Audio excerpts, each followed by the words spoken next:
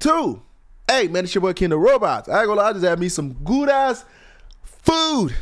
Had me some rice and motherfucking stew with that chicken. Just thinking about it, man.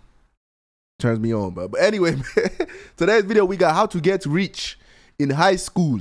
Shout out to what's his name again? OffendingEverybody. Shout out to OffendingEverybody for the video, but you know what I'm saying? I ain't in high school no more. I graduated 2018. All right, yeah, 2018. So watching this video, I hope it don't piss me off, because if I could be making some real bread in high school, I know some niggas that was making actual bread, bro. Like selling honey buns, Skittles, and all that shit. Bro, shout out to all y'all that was doing that. If you still doing that, bro, get your bread, man. Y'all was really making bread out there. But anyway, man, let's get to this video. Goddamn. The fuck? Money solves all problems. Food, clothes, a girlfriend with all holes in the table. There's nothing you can't buy. But how do you earn bread when you're young? Well, here are 6 ways to get rich in high school. Number 1, tell others how to earn money. If you don't have money, then just pretend you do and convince others to pay for your secrets. Remember, no one is checking credentials online. If you want to be an expert in crypto, then go ahead. You see, YouTube has a metric called CPM, which is the amount of money advertisers pay for every 1,000 views. And you know the category? See, I wish, bro, if I was big in crypto like I am now, bro, back in fucking high school days, bro. Because when I graduated, that's when I really learned about that Bitcoin and all that shit. But if I would have known a little bit, you know what I'm saying? Even if I wasn't invested, bro, I would have hit nigga, bro, let me tell you about this Bitcoin, you know what I'm saying? And niggas go, yo, what's that? I'm trying to tell you. Well, you put your money in this, you get 500x, nigga. It just scam niggas. High CPM, that's right. How to earn money, which pays an average of $13.52 for every 1,000 views. And to put that in perspective, my How to Tell Your Girlfriend's Crazy has a CPM of $5.52, and I'd argue it's way more useful. The best part is that's just ad revenue. That doesn't include any books, courses, or big pills you're selling to your desperate fan base. And the icing on the cake is the longer your fans are poor, the more likely they are to click on your video. So you're basically incentivized not to help them. So here you go, Billy. The next rising crypto is here. Number 2, streamer. But with everyone and their curious uncle streaming games, how do you stand out? Well, if you're a girl, it's easy. Just push those fun bags together and wear the deepest feet you can legally get away with. Then just hit up successful male creators for a collab. You see, guys are idiots. Bro, guys, bro. I don't even want to say it's the girl's fault, bro. That's the dumbass guy's fault, bro. Like, we be the fiending niggas, bro. Like, girls can easily just make bread, bro. Like he said, man, just clap them things together, bro. You will find 500 niggas that's willing to pay for that shit, bro. Bro, like, there's an app called Sugar Daddy, bro. All you gotta do is just be pretty, bro. You will find yourself a sugar daddy, bro. And that nigga will pay you $500 just to text him, bro. See what I'm saying, bro? That shit is weird. You can sell feet pictures, bro. Just your fucking feet. I mean, there is people out here selling farts and shit, and people buying that, and assume any woman showing them attention is flirting with them. So even if you wrote, hey, I just wanted to hop in your algo and milk money out of your simp fan base, he'll read, I want the deal. Then it's as simple as using their blue balls to climb your way to the top. Now, if you're a guy who wants a streaming career, then it's time to think of a gimmick. You just need something to stand out from a crowd. Like Ninja has daddy issue hair, Dr. Disrespect is a Chad, and XQC is a parasite, feeding off the attention of children. So try your best to think of a gimmick that makes people say, it won't let go. Number 3, drone pilot. You see the world differently as a drone pilot. Like when a residential building collapses, you don't see dead bodies.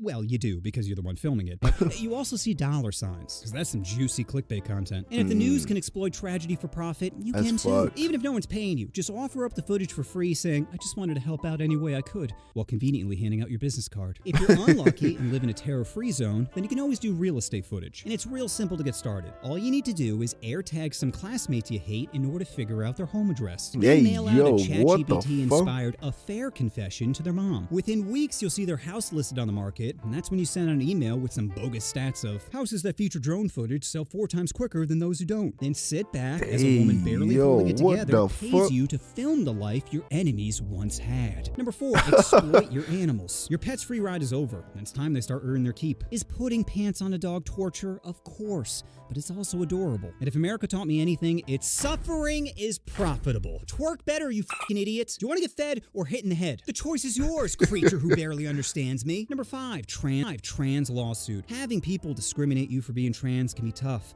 But you know what make you feel better? Money. Based on my popular book, How to Turn Hate Green. You see, hate speech used to make you sad. Now it turns you on. Because anytime you hear, "You're not a real woman," what you really hear is, "Let me pay for your BMW." So it's time to start gathering evidence and secretly recording all the ignorant comments by your teachers and classmates. Sure, the resulting lawsuit might result in cutbacks affecting the education of future generations, but if capitalism taught me anything, it's money.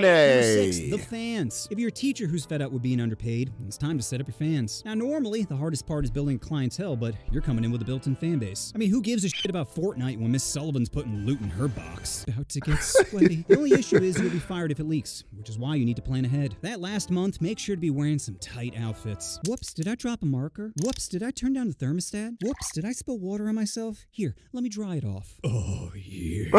Why stop at Yo, kids? this You don't think the funny entire as science department is going to want to see your clam? That's why you got to plan your final day to be at a school assembly. Make sure to get the maximum number of eyeballs before having a wardrobe malfunction. Whoops. Now, of course, you'll get fired, but that's not going to stop you from handing out business cards at the bus stop. Might as well plant a few more seeds that are about to get spilled. This brings you to the most crucial part of your plan, setting up your first live stream. Because every content creator knows how important the title thumbnail is, so don't make the mistake of calling it first video with a pic of you with a peace sign. No, being talentless is why you're here in the first place. What you need to do is make your thumbnail a blurry image of a generic white kid. Then title it something like Top 10 Students I Pork, or Porkin' Students Be Like, or send me a nice dono and your home address and I'll think about it, winky face. So there you have it, all the ways to get rich in high school. If I miss any, please let me know down in the comments. And just remember, it's not hard to shatter an already broken household.